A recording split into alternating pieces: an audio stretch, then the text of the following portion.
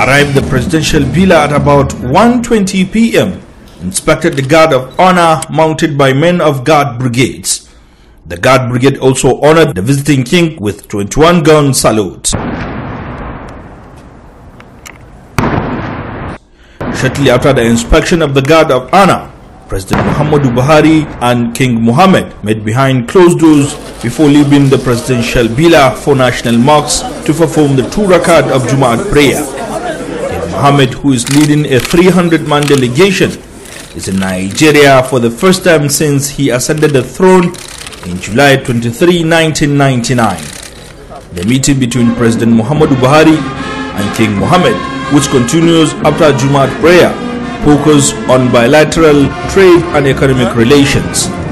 Speaking with journalists in an interview, Minister of Foreign Affairs Godfrey Onyema said about 15 bilateral agreements is going to be signed between the two countries, most especially in gas and oil sectors. We are going to sign probably about 15 agreements, economic agreements covering so many different fields.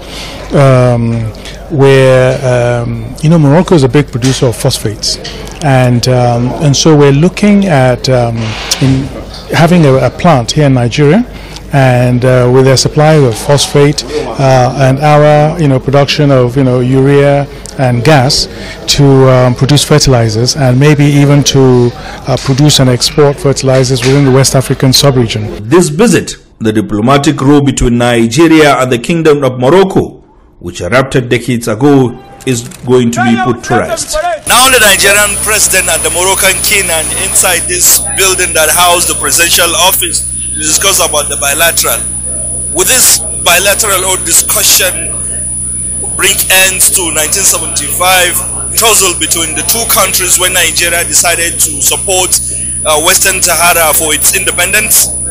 From State House, Abuja, I am Hassan Umar Farouk for Liberty News.